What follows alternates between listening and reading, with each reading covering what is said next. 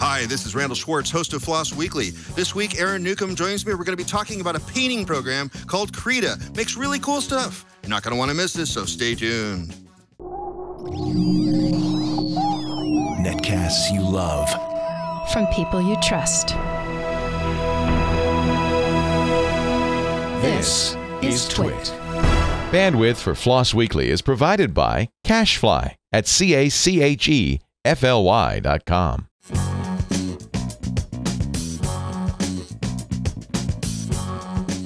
This is Floss Weekly with Randal Schwartz and Aaron Newcomb, episode 324, recorded February 4th, 2015, Krita. This episode is brought to you by IT Pro TV. Are you looking to upgrade your IT skills or prepare for certification?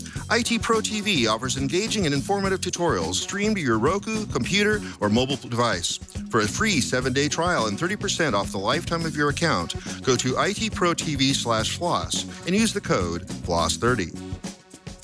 It's time for Floss Weekly, the show about free, libre, open-source software. I am your host, Randal Schwartz, Merlin at Stonehenge.com, bringing you each week the movers, the shakers, the big projects, little projects, projects you may be using every day, but might not know that you're using it every day, projects you might not have ever heard of, but want to go download right after the show. It sort of sounds like that at the beginning of every show, and it's not exactly a script. You know, I make that up sort of every time.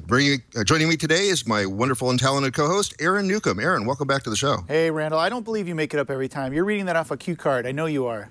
I am not. That's actually one of the few things I don't have written down over here. I write the opening for the tag opening, but that's it. That's the only thing I write. So everything else is just live. We'll do it live. Actually, I think for viewers, the regular viewers, listeners, whatever, of the show, I think that they know the amount of times that we mess up trying to do the opening and stuff. They know it's not, you know, you just have to watch or listen a couple times. You know it's not, written down anywhere. No, absolutely not. No, we make this up as we go along, and often I stumble over trying to bring you on or something like that. It's just a little crazy stuff. Well, enough about us. For those of you that are watching the live stream, you may recognize that green tree behind me again. For those of you that are watching on video, you might recognize it as well. I guess it's not just a live stream. I'm back at ZipRecruiter headquarters in downtown Santa Monica. I'll be here for 3 weeks. You'll see this 3 times in a row.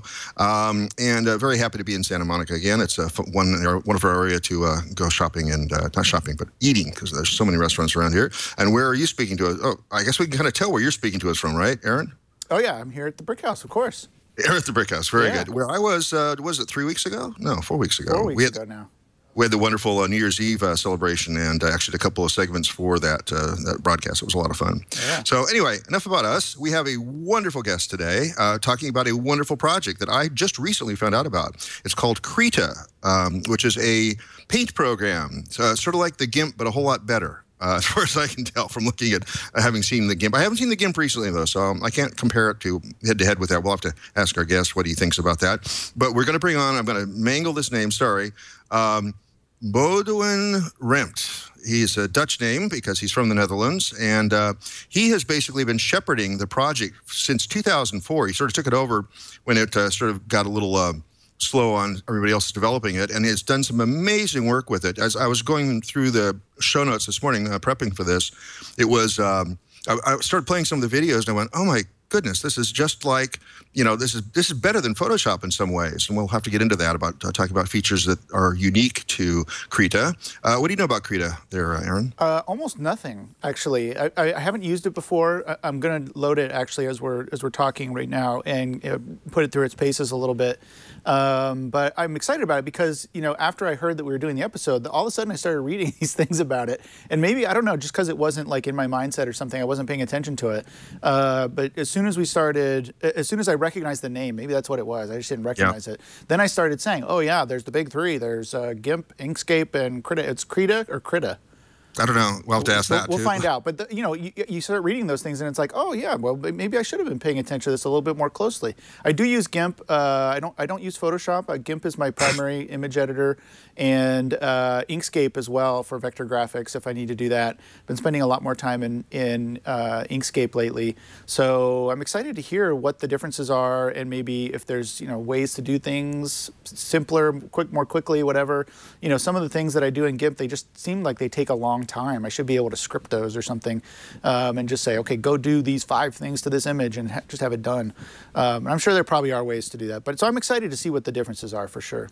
Yeah, and I also want to warn people, this is probably going to be a fairly, somewhat visual show. We'll actually have some things in the video stream. So if you're listening to this on the audio feed, you might want to stop and go down to the twit.tv website and pick up the video feed instead, because I think you get a little bit, just a tiny bit more out of the show. So that's good. But before we get started, before we bring on our host, or no, before we bring on our host, before we bring on the guest, that's who we're bringing on. We already have the host. I have a very important message today. So this week's episode is brought to you by IT Pro TV. IT Pro TV is a video network dedicated exclusively to the world of information technology.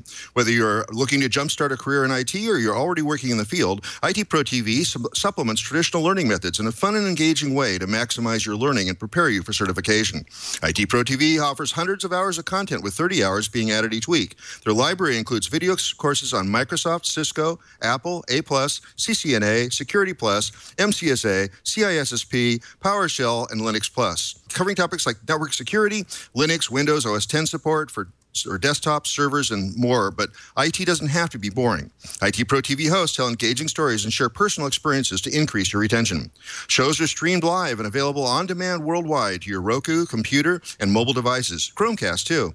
And you can interact with hosts during the show and topic-specific web-based Q&As. If this sounds familiar, it's because the guys behind IT Pro TV are huge fans of Twit. They have over 10 years of experience in IT learning and were inspired by Leo. They use the same studio setup and equipment that we do. Even if you're already studying a book or enrolled in certification or technical degree program, this is a fantastic supplement to learn at your own pace and track your progress. Measure Up practice exams are also included with your submission, as well as the virtual machine sandbox lab environments for hands-on practice and learning, with HTML5 support for any OS. You get this all for one low monthly price, which includes daily updates and new features monthly. It's comparable to the cost of a study guide and much cheaper than going to IT Bootcamp. Check out itpro.tv/floss to upgrade your brain with the most popular IT certifications recognized by employers. You're going to get a free 7-day trial when you sign up using our code, which will allow you to check out their courses, live stream, and more. Subscriptions are normally $57 per month or $570 for the entire year, but we have a special offer because they're huge fans of Twit.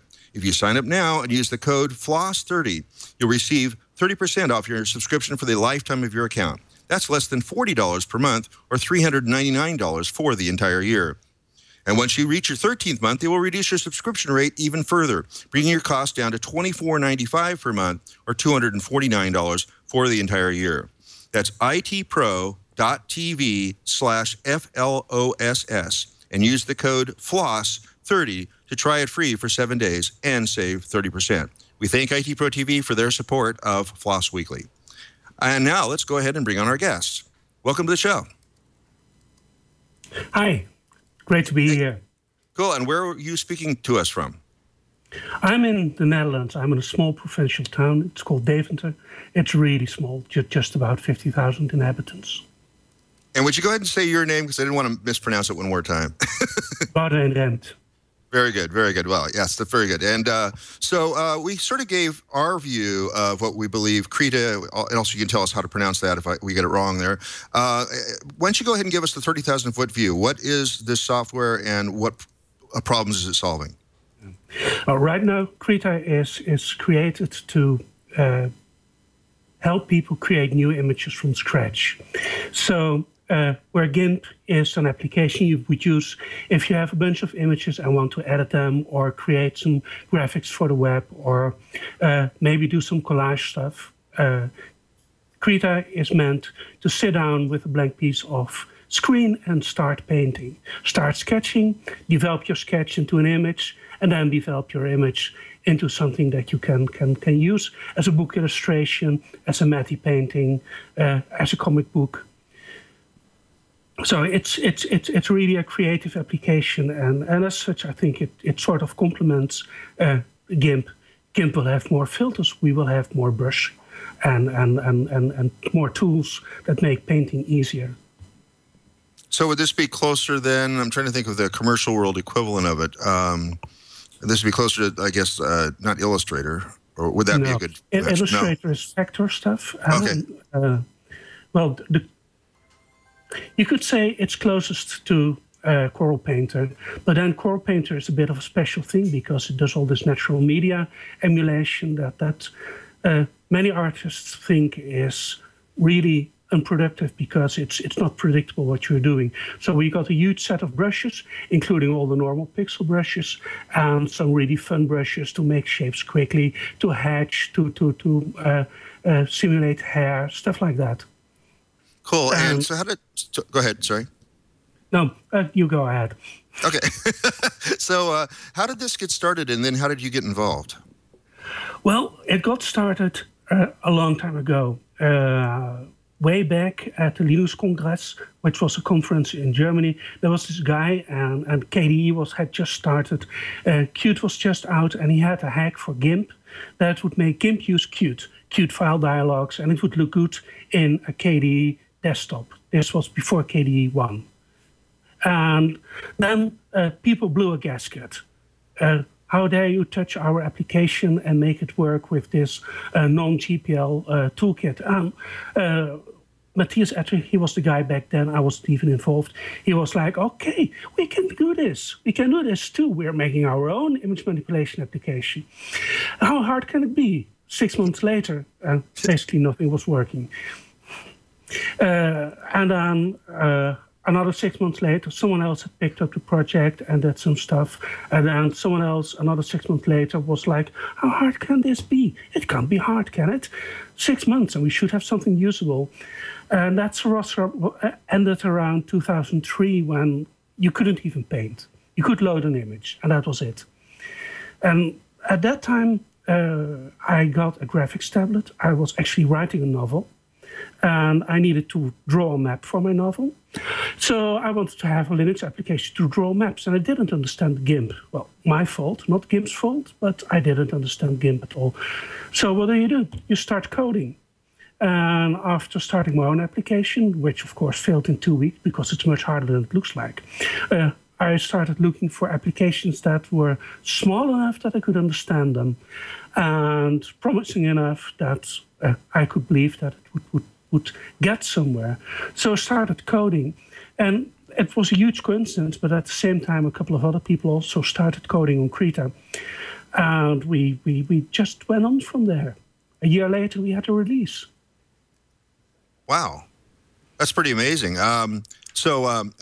actually, if you're watching the video stream, or we actually have some images that we can show from the gallery there. So these are some amazingly beautiful pictures. I mean, I certainly couldn't tell that those weren't from some other, professional paint program. Is this really only appeal to artists, though, or could I also use it for, like, mechanical drawings and things? Well, you'd probably need a lot of tools we don't have. Okay. For mechanical drawings, you need to have measurements and stuff like that. Right. That won't work. If you want to make a website layout, which is something that people do use Photoshop for, that's not something that we really support. What we do support is movie and VFX. So we have some features for high definition painting, which is 32-bit floating pointer channel, which is used by movie studios. For instance, this image, that's sort of a matte painting, which is a kind of a backdrop you would use in a movie. And you'd make this starting with existing images, piece them together, do some transformations, and then you get this huge landscape that you project in the background of your movie. And that's something that Krita is being used for. So it's mainly illustrators, comic book artists. But I've heard from someone that he's been using Krita on a Disney movie about the big white guy. I've forgotten the title. Mm-hmm. So it's being used for big productions as well. And so we might use this as sort of source art for game design, or maybe in terms of, and as you just said, movie production, which sounds really amazing. What's it written in? C++. It's all C++. And were you already like, what attracted you to joining this project? Do you have both a heavy art background and a strong programming background, or are you stronger in one than the other, or what? Actually, I'm just a linguist originally. Of course, I've been coding all my life since I was 12, and I've been doing art since I was a baby. I guess I've been scribbling always, but it was like this. I needed something to draw that map, and I didn't know any C++. I knew Python, and I knew Java, but I thought, how hard can it be? And the guy who was the maintainer of Krita back then, he didn't have time to actually develop the application, but he did have time to mentor me into learning C++. I was totally amazed. That's pretty cool. I noticed that you mentioned that you were able to get things up and running fairly quickly, and I'm just installing it now actually, and I see that it's using a lot of Qt libraries. What did that help make the development process go a lot quicker? Oh yes, I don't think I would have been able to. We wouldn't have been able to get as far as we got without Qt. And what was it there that? I mean, what led you in that? Was it obvious from the beginning, or did the project just start there because it was easier? I mean, what led you down that path? Well, I knew Qt because I'd written one of the books on using Python and Qt, so Qt was an advantage, and I just got started because back then I didn't know what I was doing. So I was first trying to write this brush engine, and then I was blogging about it and saying, I'm not getting a nice brush, what's up? And then someone else would join the project and help us with brushes. And so on, the project just grew and grew and grew. Until around 2007, we sort of got stuck. We were still trying to do a generic image editor. KD is GIMP. GIMP with a K, GIMP. Mm-hmm. And that sort of got boring. And besides, we had to do a lot of stuff that we weren't all that interested in. So we sat down actually with Peter Sicking, who is one of who was part of the GIMP team back then. Peter Sicking is a user interaction designer and a really good one. And he sat down with us and he was like, okay, guys, I'm going to ask you some tough questions. What do you want to do with this application? What do you want to do with this project? Are you just having fun writing code? Or do you want to get somewhere? Do you want to have users? Do you want to have a vision? So we sat down and we got this vision of Krita as an application to create images from scratch. And that's when everything started to snowball. And we had a vision. We started. Well, we were really getting down to okay, this is not useful. We are not going to do a panorama stitching plugin anymore, but we are going to do yet another brush engine. I'm wondering. The chat room is chiming in here saying that you mentioned there were some movies that have perhaps used this to do some of their background work, the mats that go behind the what's happening in front on the scene. And somebody mentioned that Big Hero 6 possibly. I mean, can we? Yeah. Does somebody that worked on Big Hero 6, did they use this? Yes, I heard from one of the artists who were working on that movie that he used it. It's been used on G.I. Joe. And I'm sure there are more movies that's been used on. The problem is this is mostly artists who decide, okay, I need this tool, and I need a tool that makes my life really easy, and Krita is that tool. And then, of course, they just go to their IT department and ask, can I have it? Yeah. Well, hopefully, they shouldn't really even have to ask, right? I mean, it's not like they have to pay anything for it, I assume, unless they're looking for support or something, right? So, I'm always happy to give support. But I mean, it just seems like what is it about this tool that would make an artist want to use it over something else, that already exists? I mean, why would they go? But besides the open source argument and all that, we're all for that, obviously. But I mean, besides that, what is it about the tool that makes it so attractive for artists that they can't get maybe in the commercial space?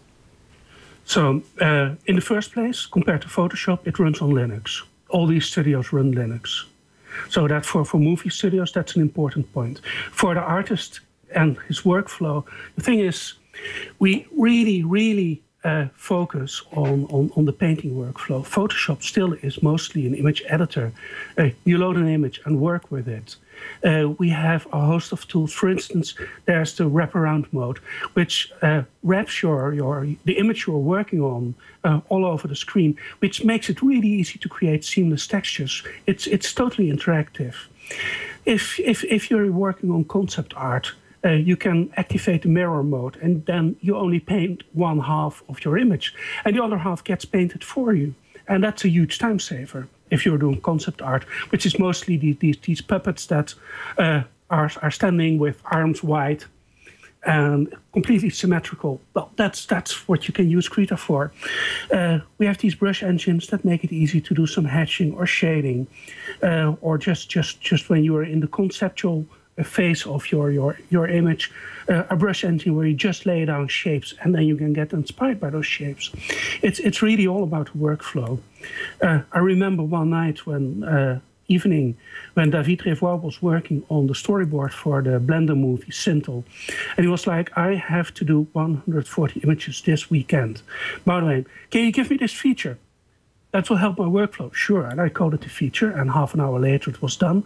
And he was recompiling. An hour later he had recompiled, and he was like, okay, I'm working, and now I need this feature. So what we are really trying to do is get in touch with our users, learn about the workflow, and make their workflow as smooth as possible. Yeah, that's pretty cool. I mean, you mentioned Sintel just now. I was just going to ask about Blender. What's the integration? Is there integration between the two applications? It seems like they would kind of go closely together. I mean, for example, you mentioned being able to have a brush that paints a hair texture, or I guess you can make one for anything, a stubble texture. I didn't shave this morning. I mean, so it seems like the integration there would be pretty tight, yes, or no? Are they still two completely separate applications? I think we still want tighter integration. Krita doesn't have scripting. That's one of our big goals for this year. And that would make a lot of things possible. But for instance, if you're using Blender to render an image that you want to overpaint, then Krita can load that image into something we call a file layer, which is dynamic. Every time Blender re-renders, Krita will reload your render into your Krita image stack. And the other way around, if you paint something in Krita and use that as a texture in Blender, then the Blender will update when you update your texture. Blender uses color management using a library called OpenColor.io, which comes from the movie studio. And Krita supports exactly that same method of color management. Basically, you've got two ways of doing color management: for print or for screens. And for print is the Photoshop way with OpenICC profiles. And for movies, you use OpenColor.io. And we support both. Great. Just a moment ago, you mentioned the unique wrap mode. I mean, it might not be unique, but boy, I haven't seen anything else that does this. So we actually have a video demo, and we can talk while the demo's going on. You can describe what's actually going on here. So it looks like we're looking at, this is tiled, though. It's kind of neat. So on the screen, what you're seeing is we're drawing in one place, but it automatically replicates that. So think of the middle, there's like a probably 256 by 256 square. And it's just being automatically mirrored on the screen. And can you draw anywhere on the screen and just maps it back to that original square? Yes. And you can't color pick everywhere, but you can just draw, because just follow the cursor. The original image is just that tiny square in the middle. And as you can see, we can zoom as well. And you can just paint anywhere, and you can rotate your canvas. And then, because that makes it easier to draw straight lines. There's the original square there. So that's the original image, and then you press W, and it starts wrapping. Wow. So the big problem with getting seamless infinite tiles is that, you have to match up the left side and the right side, and there's all sorts of tricks to do that. But this thing, is there anybody else that has something like this? Not that I know. Wow, because this video is actually 15 minutes long. We're just going to show a tiny bit more of it, but I wanted to bring that in. So I think you already rattled off the list of what's unique to Krita, but so again, would I use this as part of a suite of applications? And when would I pick this if I have like this and GIMP and Photoshop and Blender and stuff, how do I know to go to this? Is this when I'm just creating something original that I want to paint with? It's especially this feature, wraparound, is used a lot by people who also use Blender. Krita used to be relatively unknown until last year when we made a big splash. We went to SIGGRAPH, and we are just hoping to get this recognition going. We went from about 2,000 downloads a month to 50,000 now. So I think people are getting to know that Krita exists, and then it's just a matter of giving it a try because it's free. And so, how does the development process work? I mean, you're getting your cues from artists who say, "I want to paint a certain way." How do they describe it to you in a way that you can implement it? We are really lucky. We have a great set of artists who join us on IRC, who report bugs, who join us for sprints. If you go to a Krita developer sprint, then about half of the people present will be artists. We'll just sit down. We had this session about 2 or 3 years ago, which was really good for us because we had this sprint in Amsterdam, actually in the Blender Institute offices. And we sat down and we told the artists, now you're going to paint for an hour. And we are going to tape you, and we are going to watch you, and you're allowed to complain, and we are not allowed to say, oh yes, but that's already implemented, you cannot use this or that. We were just going to listen to them, and that was so illuminating. So now we just sit down with them, we listen to them. If an artist comes to me and tells me, oh, Photoshop has got this great feature, can you give me this Photoshop feature? Then I sit down and ask them, but what are you using it for? Can you show me what you're trying to do? What's the effect you're trying to achieve?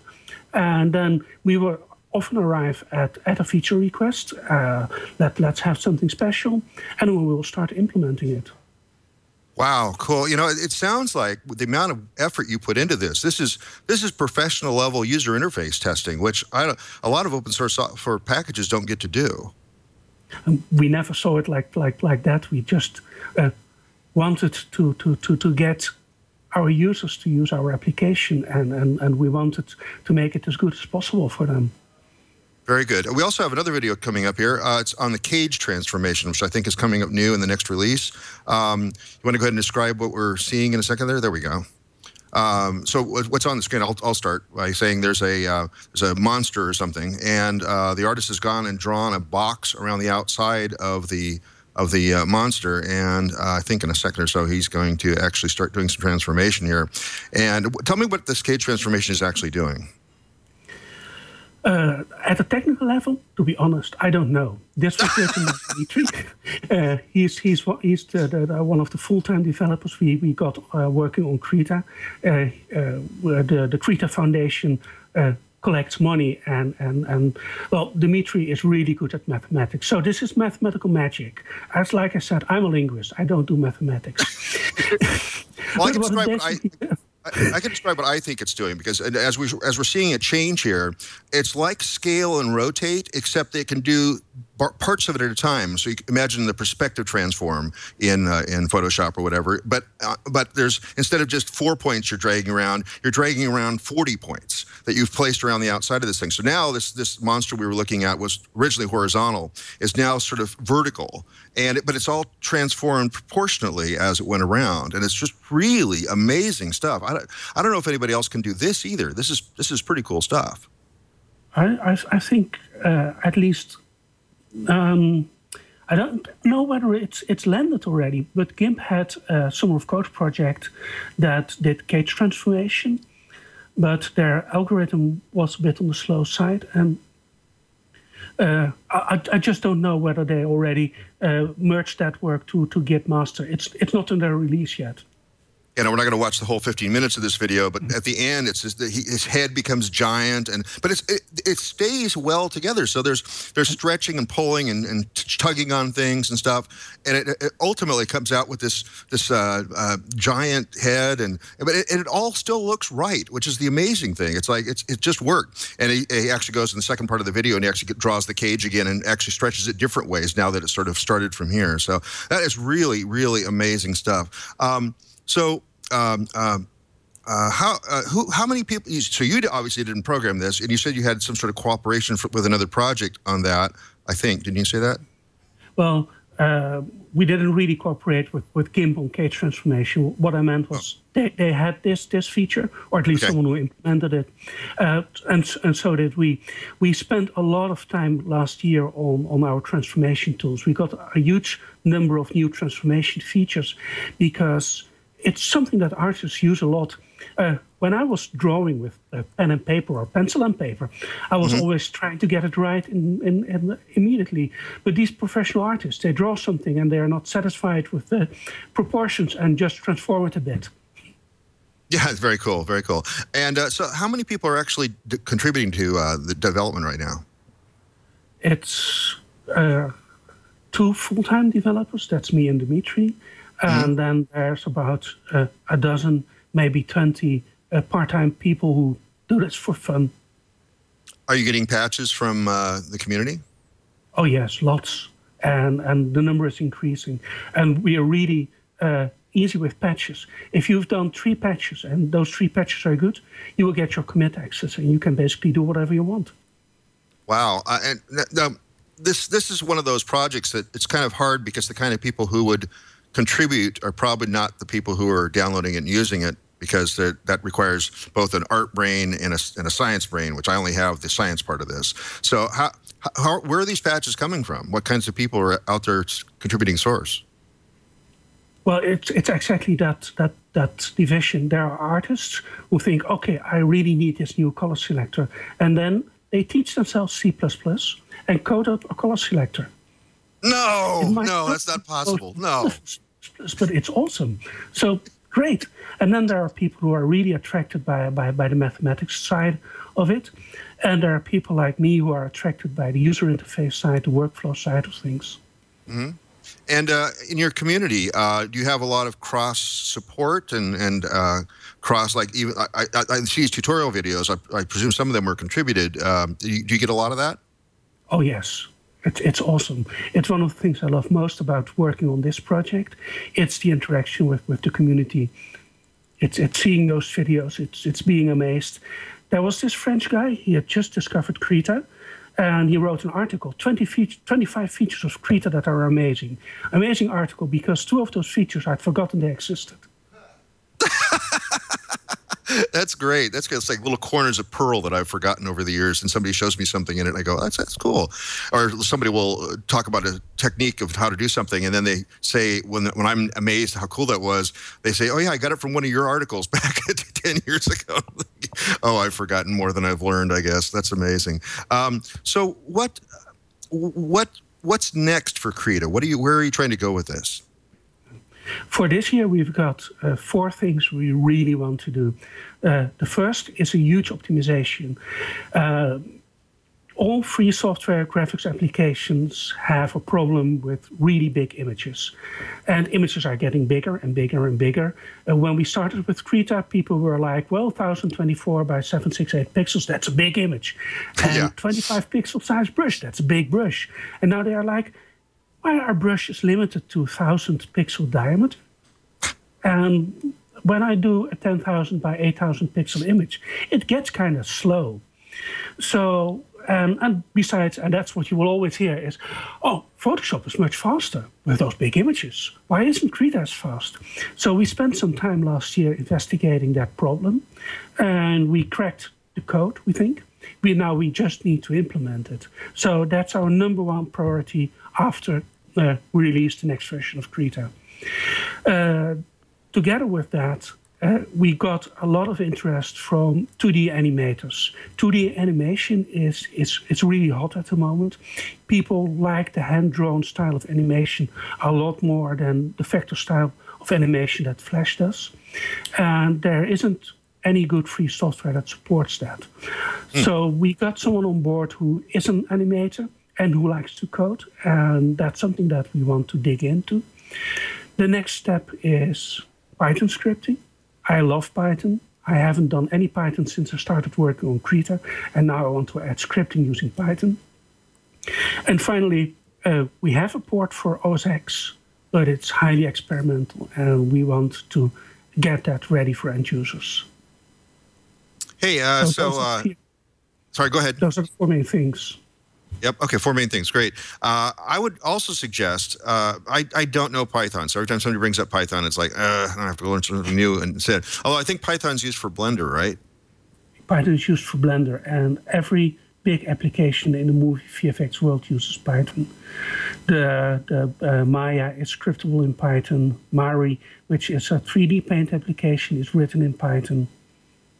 Yep. Okay. Well, I guess I'll grant you that Python one. I was actually just occurred to me that you might do something like JavaScript, because a lot more people are learning JavaScript for a lot of different things. But this isn't really a web app or web related, so I guess it probably wouldn't make much sense there for that. Scriptable in JavaScript. Sorry, what? Photoshop is scriptable in JavaScript. Yeah. So it might be comparable for that in terms of coming from that world or whatever, or both maybe. Maybe you do the APIs and then you just call it from the various languages. It might be kind of cool anyway. So to do that, those 4 goals, do you have the resources in mind already, or is there something you can shout out to our audience, specifically the kinds of people that you need to make that happen? Developers. But we also need financial resources to do this, because there are some things that are just so hard that you can't do that in your spare time. That performance optimization is something where we will lock Dimitri in his flat in Moscow for 3 months and only allow him to get out when he's done. Nice. Of course, he needs to have some food. And what's the finance model for this? I know I can download it for free, but I think he suggests that we buy it through various sources. We sell Krita on Steam, and that's actually quite successful. We have a development fund, just like the Blender Foundation, where people can subscribe and then, just like with Patreon, donate a small amount of money every month. And that's working as well. We sell training DVDs. And we are going to do another fundraiser, another Kickstarter, probably around March, April. Cool. I was just thinking. I was chatting with you before we started about. I didn't remember where I learned about Krita from. Oh, no, that wasn't it. Okay, I was talking maybe that it was also one of the people that Linux Fund donated to. But I'll have to. We've got some money, so maybe we'll just throw some money in your way. I'm sure you wouldn't mind that. Nope. I sit on the board of Linux Fund too, so I'll suggest that to the board. Maybe bring that up there. So what has been the I was going to say what has been the biggest challenge, but no, that's a good thing. So as you were going through this 10-year development cycle, what were the hard nuts to crack, trying to get it to work better? The really harder thing was just our own stupid fault. And when we ported Krita from Q3 to Q4, we thought, oh, Q4 is so awesome. It has so many new features. We are going to do a huge refactoring. And a huge refactoring meant we didn't have a release for about 4 years because we just couldn't get it stable. And that's just something that we will never do again.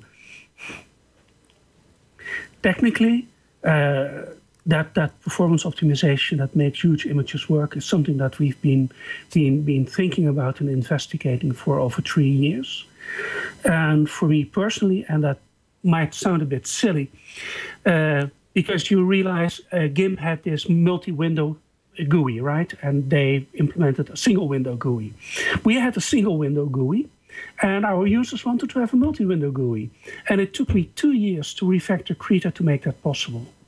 It was just so tough because the underlying document model, the code, it completely wasn't prepared for that.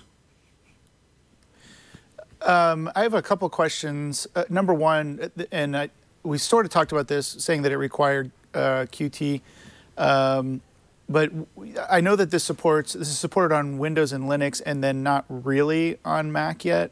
I just wanted to kind of get into how easy it is to install. I know you said you can buy it on Steam and everything. I mean, I didn't have any problems with it, except that I didn't have the Qt libraries installed yet, so I had to download a big bundle of Qt libraries.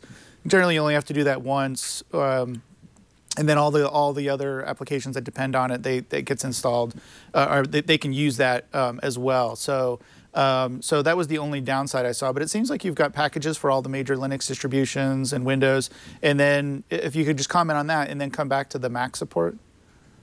For Windows, took quite a bit of time because all those dependencies, it's Qt, it's a bunch of KDE libraries, it's a bunch of libraries like libjpeg, all kind of stuff that's not available on Windows by default. So we had to build and package that ourselves. As for the KDE libraries, I stripped that down, all the extra stuff I cut out so the total installer isn't all that big. And that took quite a bit of effort. We did that around 2013. And then the other thing I saw is the templates. I saw you had templates available. So when I first opened the application, it said, do you want a comic template? Do you want a film template? Can you explain what those templates are?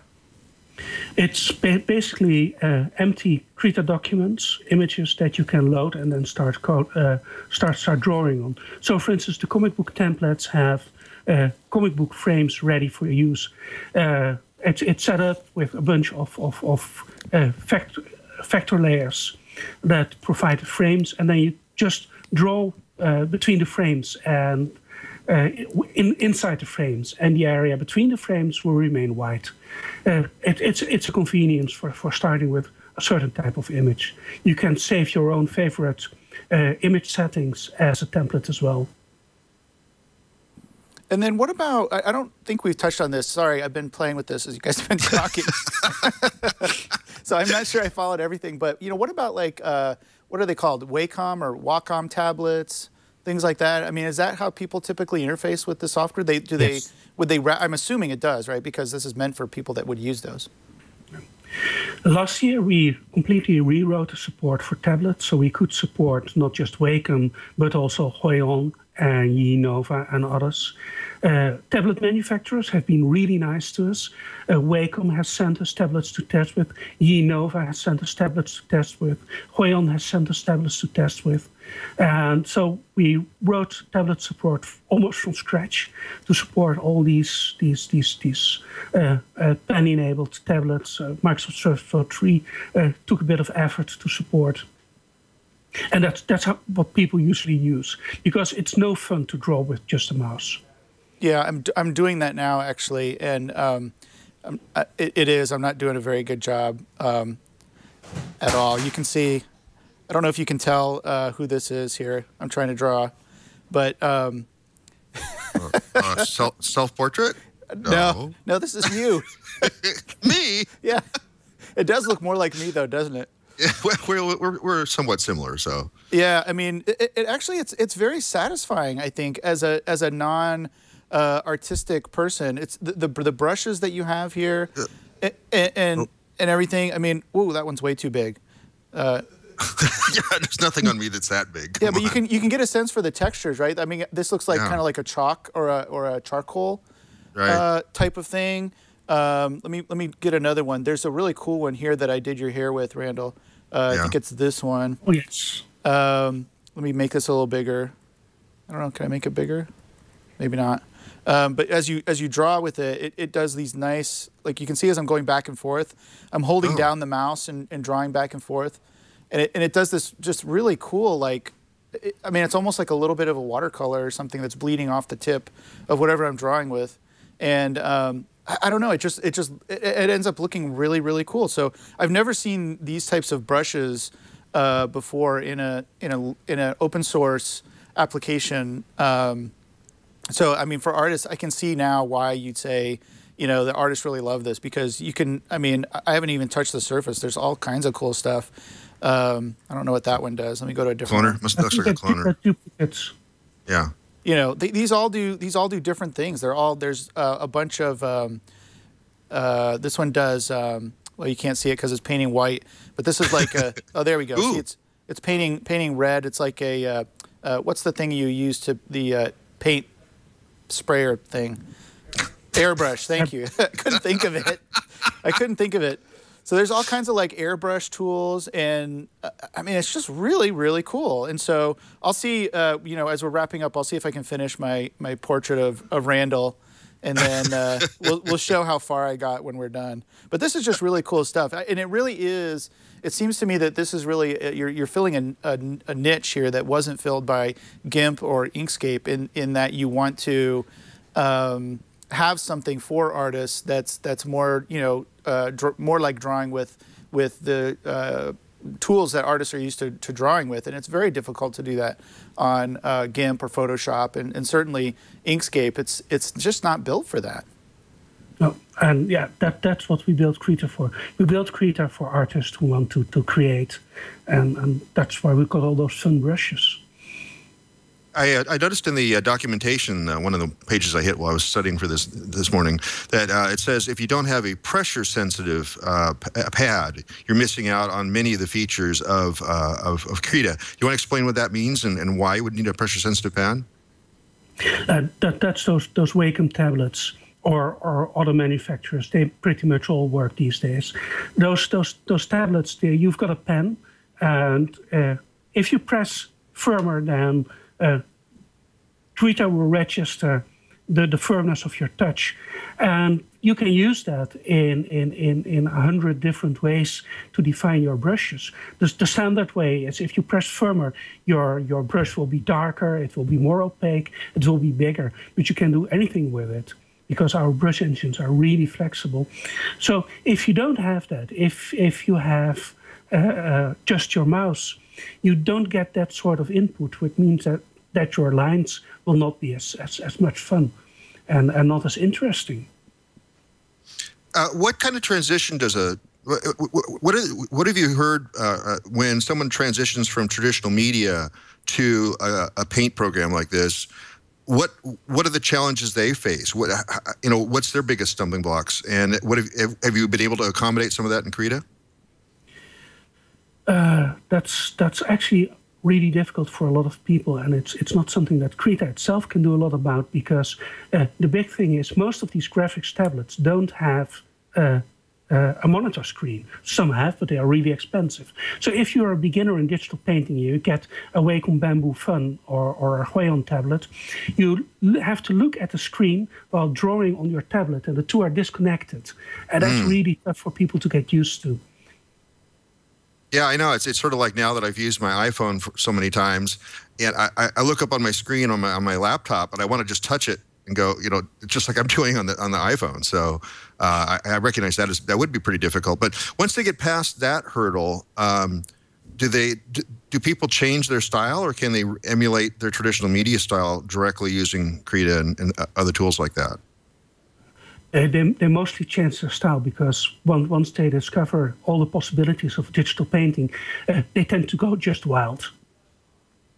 Okay, so it's sort of like when someone goes from just a typewriter. Who of us have used a typewriter? Okay, now I'm really dating myself. But go. You have? Good. Well, yeah, you're probably similar ages. That's why. But it's sort of like when I'll describe it this way. When the laser printers first came out, I remember people's resumes went from just sort of simple TypeScript to 17 fonts because they could. Just really annoying that way. So we're sort of. I actually have a couple questions I want to ask you. What was the Kickstarter about? We had this idea. Okay, for the next version of Krita, we really want to get a wider audience, and we want to know what this wider audience really wants. So we set up a short list of features we thought were doable, and then we set up the Kickstarter, and we told our Kickstarter backers, okay, now you can vote for your top 12 features. And those top features were what we were going to implement. And that was a huge success. People loved that. And you have one coming up soon? Yes. That will be probably a bit more limited because we need the money for those big 4 features I just talked about. Okay. And do you have a list of things that aren't going to be funded by that, but would also be really great to do? I mean, are you keeping like a long to-do list? No, not really. I mean, we have a lot of things we really need to do, like those big things, and then artists will come by and visit us and tell us, "Oh God, I'm having this problem right now, and can you help me?" And we are like, "Oh, that sounds like a good idea." Like we had this Russian guy, and he was working on a game, a Facebook game.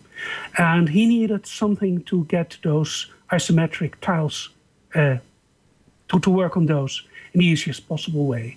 So we were like, okay, you are asking us for that feature, but if we give you this, you will be able to work really quickly. So we just implemented that. It's mostly us developers and artists sitting together on IRC and getting down to making something cool. Cool. And what's it has this feature called realistic color mixing. What's that about? Oh, that's pretty much that. You know, when you're mixing colors on a computer, then the color combinations are not like you learned in kindergarten. Mm-hmm. If you mix yellow and blue, you will get a really weird color. So what we sat down to do one summer of code was figure out the equations of actually mixing light spectrally. That was a lot of fun. And you really would get orange when mixing yellow and red. And that was great. The thing is, artists didn't really use it because they are used to the way digital colors work, and that's what they want. They weren't interested in realistic color mixing using the Kubelka-Munck equations. And that meant that the feature sort of bit rotted, and we had to take it out. It's a pity, because it was unique. Wow. Well, why would you need to take it out? Can't you just have it as an option that you could flick in one of the preferences? It happened during the port to Qt 4 when we just never got around to porting the code. Oh, that's too bad. Okay, it would have been interesting, I think. Who's Peter Sicking, and how is he related to your project? Peter Sicking used to work with the GIMP team. He's left now as an interaction designer. And as an interaction designer, he has a lot of input on the way the next version of GIMP will work. And we were like, okay, here's this guy, and he's really good. And we can use some help. So we invited him to one of our developer sprints, and he helped us set up the vision. Cool. Yeah, go ahead. And then we met a couple of times more, and he helped us set up things like our brush editor and the workflow for that. Cool. Hey, Aaron, how are you coming on that picture? Pretty good. I'm working on your shirt now. I'm kind of watching. Oh, look at that!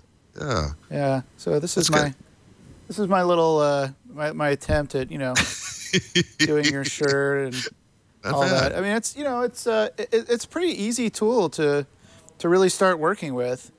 If you can actually draw. If I could draw, I'm not an artiste. But that's as far as I got, and which it's not too bad. It kind of looks like I did it by hand, right? It looks very much like you did it by hand. I think I'm going to submit this for one of the drawings that goes on the website. Well, we should on the probably Krita website. I think this should be featured. No, this should not be the new icon for the show, though. No, absolutely not. Although it does appear that Floss Weekly is the only show that doesn't have the host's face on it, but that's okay. It's because we talk about important things, not just me. So Boudewijn, we're almost out of time. Is there anything that we haven't covered that you want to make sure our audience is aware of? I can't think of anything. Wow, cool. Let them download Krita and have fun. And of course, there's stuff on the website about how to reach you and how to join the community, and also how to and great tutorials. Like the two things I showed, I found immediately on the tutorial page there. So that was a lot of fun. There's like 30 different videos we could have actually seen during the show, but we don't want to cut away to video too often there. Well, I got to ask my final two questions. I think I know the answer to one of them. What's your favorite scripting language? My favorite scripting language is Python. I'm sorry. Yeah, I figured that. I did use Perl, actually. I wrote an application in it that would take a set of words and then apply sound changes and create the same set of words 1,000 years later. Wow, cool. Well, that's at least you've used Perl, unlike some of our guests, but that's okay. And what is your favorite text editor? VI, Emacs, VI. I use them all. But you don't have preference? Wow. Doesn't have a preference, though. No. Okay, well, great. Well, we'll put a half a score in and half a score out for that one for me. All right, that'll work. That'll work. Well, Boudewijn, this has been remarkable. I appreciate what you're doing here with Krita, and I think it's opening up a whole new world of people interacting with artists coming and using Linux as a real application platform. Especially since I think Photoshop still isn't on the Linux, right? Nope. Yeah, so this is really people's only choice. So thank you for coming on the show and describing Krita for us. Thank you for having me. Hey, Randal, one more quick question before we go. I just want to throw this in. It came in on the chat room, and it was on my list, and I forgot to ask it, which is there any way that this could be ported over to tablets, especially like Android tablets or phones? Is that in the works? So that I know that like on my NVIDIA Shield, it comes with a stylus, and it's actually it's touch sensitive and pretty accurate. Is there any plans to port this over to mobile? We'll have to first port to Qt 5, and then Android is something I really want to do because Wacom gave me a Cintiq Hybrid Companion, which is their Android-based graphics tablet, and I want to use Krita on that. Yeah, absolutely. Yeah, I've used some of the built-in, I forget what the application is that comes with the Shield tablet to do drawings, and it does a lot of this already. My daughter loves it because she can actually use a real instrument and do things, and this would be even better, I think, if this got ported. So we'll be keeping an eye out for that. Race Q asked that in the chat room, so I wanted to get that question in because I know a lot of people are going to be thinking about that. Sorry to interrupt. No worries. That's a great question, though. Thank you. And so there's that's great. Thanks, John. That's great. It almost fits. It's almost there. Hey, not bad for 10 minutes of work from a non-artist, though, right? You didn't even read the instructions. You didn't read them. No, I didn't. I just started clicking. Typing on things. So it does actually show that it's really. Actually, let me say bye to Boudewijn again. So thank you again. Thank you. Okay, great. So that was Boudewijn Rempt, whose name I mispronounced about 7 times now. And pull that picture back up of that face over me here. Let's look at that. That is not bad. But this is one show that if you're listening to this in your car or while you're running or something like that, you got to go look at the video of this show because it's just too cute. Any other final words, Aaron, before I start doing the rest of the rundown here? No. I think that's really, really good. I think I'm really impressed. I now have a go-to app, open source app that I can point people to that want to do this type of artistic work. Before, I think it was a little bit of a hole, and maybe it's just my not knowing, not having a personal interest in this, I guess. The stuff that I do, I think I'm still going to stick with GIMP because that's really what that's designed for. But now when people come to me and say, well, I really like to draw things, I'm not really into the Photoshop thing, but I love to do drawings and things, and I'd like to do that with open source software, I can go back and say, hey, have you heard of Krita? It's awesome. Or Krita. You say Krita, yes. I'm going to get it wrong from now on because I'm going to keep second guessing myself. And I've seen the sort of manipulations that you can do with Photoshop based on pressure sensitivity and things like that, but this sounds like it's got even more knobs. He said 100 different things, so it's like, wait a second. I know Photoshop has about 18 or 20 sliders, but not 100 sliders, so I'm going to have to look at the interface of that. And it obviously was intuitive to you. You were able to just pick it right up and must be using familiar icons then for most of the tools? Yeah, I mean, the airbrush and the chisel tools. I mean, you can see them down here. Obviously, the eraser tool. I mean, it's pretty obvious and this is not obvious in GIMP, by the way, but it's pretty obvious. But what it is, this says block bristles when you hover over it, so that gives you an indication not only from the way the icon looks, but also from in a textual way what it does. Here's block fuzzy. There was one down here that says bristles hairy. So it gives you an idea already what it's going to look like, and then it's very easy just to pick one of these and start drawing with it. And then you can kind of see like, oh yeah, I can kind of see what that does. I can kind of see how it works. And you just do Control-Z and get rid of all that stuff, and then you go back and pick. If that's not what you want, pick another one. So you can get a feel for what the brushes do very, very easily, just by trying them out. There's no right or wrong. I guess in that way, it's a lot better than drawing on a real canvas with real tools, because then you've got to go back over them again and get rid of them if you make a mistake, or try to smudge them out or something, because you committed to what you've done to the canvas. But yeah, it's really, I think it's really intuitive. A lot more intuitive than I thought it was going to be when I got started, because there was a lot of questions that came up, like what kind of resolution do you want, all the normal questions, and then what type of layout do you want, and I was like, I don't know, I'll just hit go. And so I hit go, and it just works. Cool. And it just seems, it's like if you're coming from the Photoshop world and you're trying to shift over to this because you've been doing original artist work for that, you really need those icons to represent what they meant for you. And, yeah, undo. I don't know if GIMP must have layers too, right? Because this thing had, every artist I saw in the demos was using the layers features. Yeah, absolutely it does. Yeah, GIMP has layers, Inkscape has layers. You can move stuff up and down in the stack, and it's great that this does too, because some of these drawing applications do not. Again, I'm not an expert in this area, but the ones that I have used, it's funny because my daughter uses Microsoft Paint all the time to do all sorts of stuff, and it makes me cringe when she does that. I'm just like, no, don't do that, But whatever, it works for her. But this, if I got this, I think I'm going to install this at home and show her this, because I think she's very creative, does a lot of drawings and stuff. I think she's really going to like this. Very good. Well, we can sit and chat here a lot more about this, probably, because this is an area that I'm always just an amateur at, and you seem to be slightly above amateur on that, so that's really cool. But we do have other shows coming up, and I want to talk about those real quickly. We do have a few guests. No new guests since the last week's show. I've been trying to send stuff out, trying to move. We've got still 3 open slots in Q1, and so hopefully we'll fill those before it comes up. But all the next 3 weeks are all taken care of. Geopaparazzi. It's a very fast, qualitative engineering system for geological surveys and helping with OpenStreetMap, doing mapping. So this is sort of GPS data turned into useful data by good software. SOGO, or SOG-O, I don't know how to pronounce that. It's got 3 capital letters and a lowercase letter, which is sort of weird.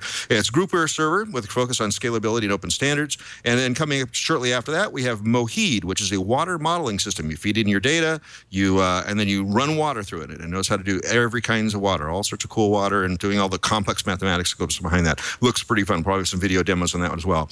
On the very short list, we still have Docker. I just emailed them yesterday, so we're trying to get the dates. One of those other remaining 3 dates is going to be taken up by Docker. I can almost guarantee it.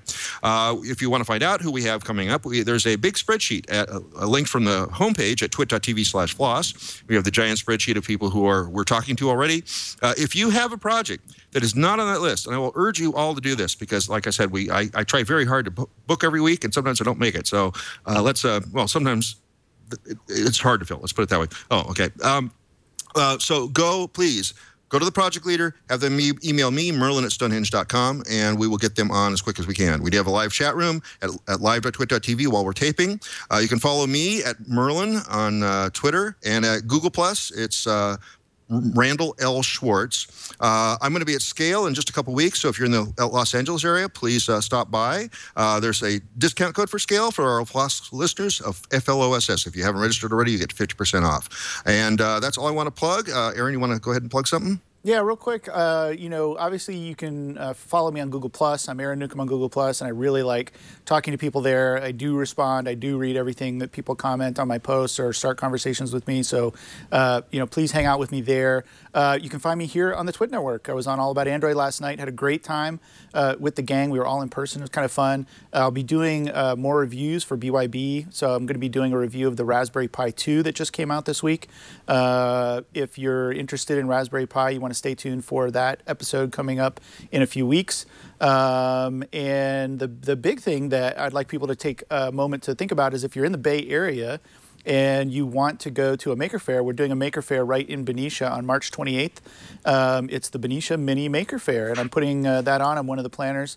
We're working really hard to make this a really cool event. So if you consider yourself a maker or just want to be inspired to get more creative or make something or tear something apart and do something with it, you want to go to Benicia Mini Maker Faire. You can just look that up online, beniciamakerfaire.com, for all the details.